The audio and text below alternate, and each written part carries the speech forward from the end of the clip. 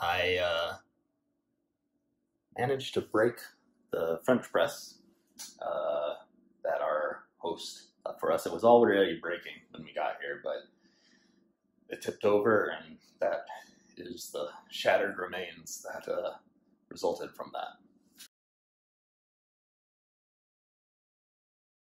We're going to make something called Cowboy coffee. That, at least that's what I call it. I think that's a thing. So we're going to see how this goes. I've not done this before. I have no idea what I'm doing.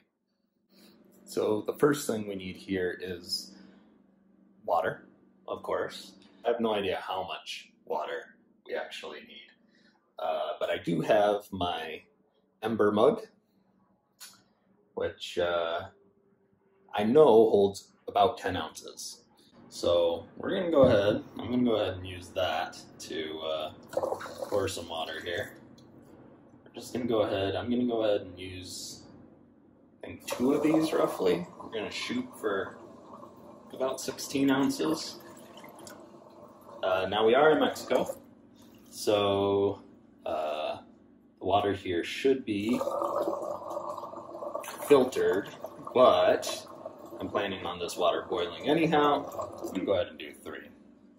Why not? Now, actually, it should be super simple. All I have to do is heat it up. So I'm going to turn the knob here, get some fire,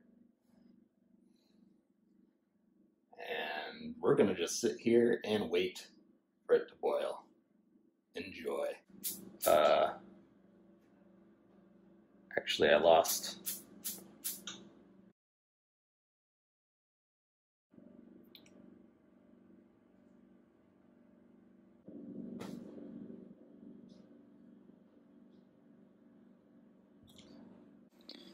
All right, the water is boiling now.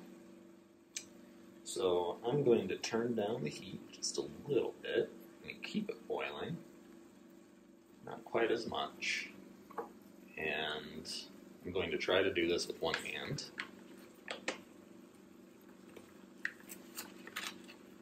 Oh no! Well, coffee goes in there. You get the idea. Well, this appetizing little concoction should eventually be our coffee. All right, I think it's about ready. I have turned off the heat. So now, just like a real cowboy, I'm gonna reach over here and get my oven mitt.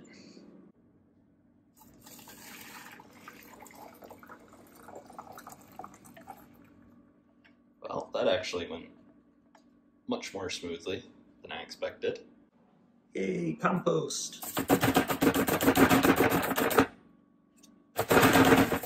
Yeah! Alright, I'm pouring this left-handed. I'm pouring it in the sink so I can hold the phone, and we will see how this goes. Hey!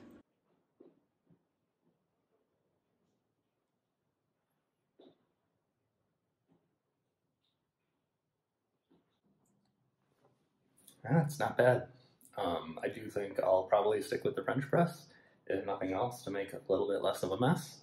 But, I mean, in a pinch, now I know for sure it's possible to make some pretty decent coffee with just a pot, pretty much. Pot and some water. So, I think that's it for experimenting for today.